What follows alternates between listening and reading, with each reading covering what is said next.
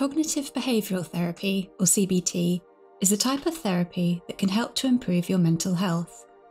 It aims to change negative thoughts and beliefs you may have, which can affect how you feel and behave. Hundreds of automatic thoughts pop into our head every day. Sometimes these are negative and unhelpful. But thoughts are not facts, so it's helpful to challenge our thinking. A thought record is one CBT technique that can help you look at negative thoughts in a more balanced way.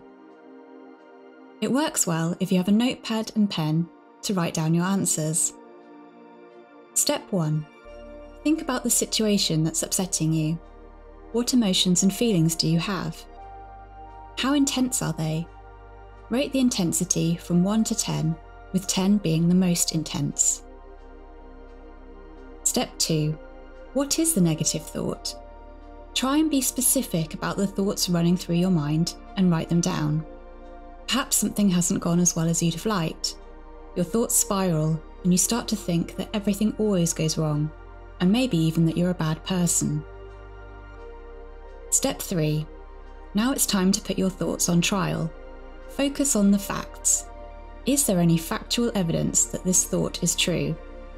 Does everything always go wrong? Are you really a terrible person? Was what happened your responsibility entirely? Would you say the same things to someone you cared about who was in this situation too? Step 4. What is the evidence that this thought is not true? Can you think of a time when something you did went well?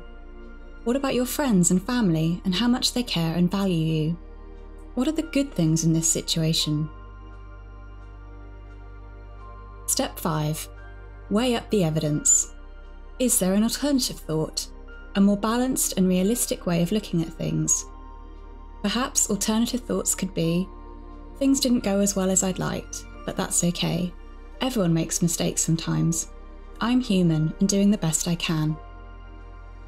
Step 6. Check back in with yourself. How do you feel now? Rate the intensity again from 1 to 10. Remember, the way that you think about a situation affects how you feel. Try this exercise next time automatic negative thoughts start to affect you. If you are worried about your mental health, please see your GP for help and support.